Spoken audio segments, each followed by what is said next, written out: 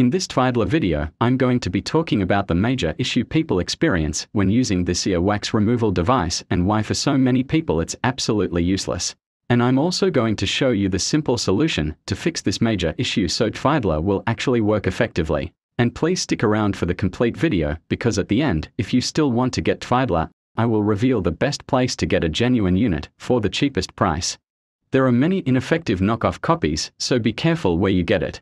If you didn't know already, the Tvidler device is designed to replace cotton swabs or Q-tips and be a far more effective and cost-efficient method to removing your wax. But the problem is, for many people, Tvidler doesn't seem to work at all, and they are left disappointed and stop using it altogether.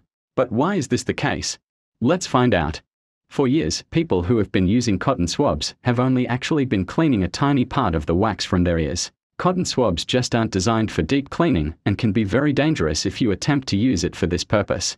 And for this same reason, they are not effective at removing hard wax, which most people have clogging up their ear canals, whether they know it or not. And it's this hard wax that can be responsible for problems such as hearing loss.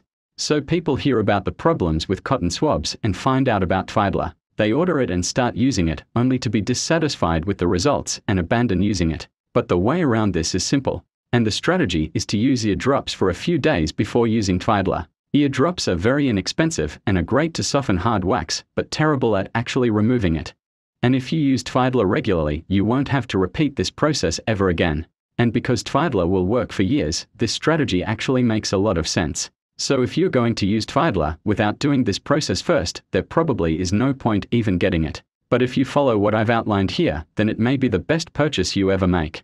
Now if you want to get a genuine Tvidler, and I say genuine because there are many knockoffs that don't work at all, and get one inexpensively, then click the link below this video in the description and you will be taken to the best place to get it. Or you have the option of typing the following URL into your web browser: www.habitcast.com/Tvidler. Thanks for watching this Tvidler video, and now you know how to get the most out of this ear wax removal device.